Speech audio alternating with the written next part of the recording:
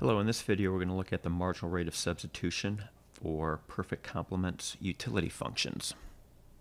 So perfect complements utility function will take on this form. Utility is the minimum of ax or by. A and b are just positive parameters.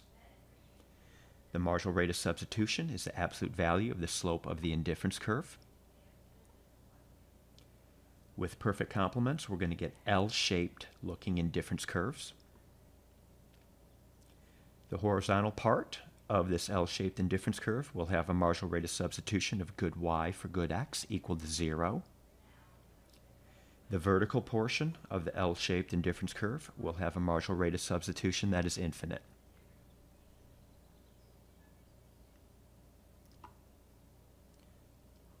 Here's a utility function. Utility equals a minimum of x or y.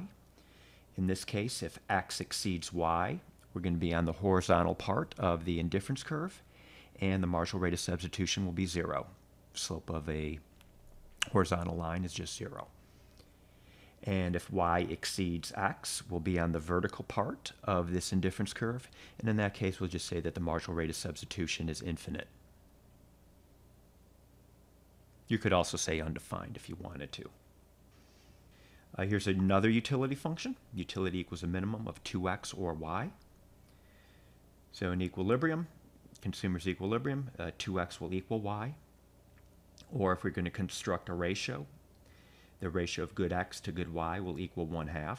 So just solving this for x divided by y. In that case, the horizontal part of the indifference curve will occur if the ratio of x to y is greater than 1/2.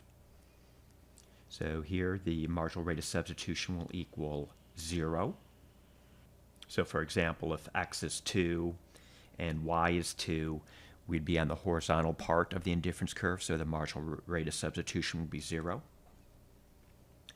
The vertical part of the indifference curve will occur any time that the ratio of good x to good y is less than 1/2. So for example, if we have 1 unit of x and 4 units of good y, we'll be on the vertical part of the indifference curve, and here the marginal rate of substitution will be infinite. Okay, that's it. I hope you found this video helpful.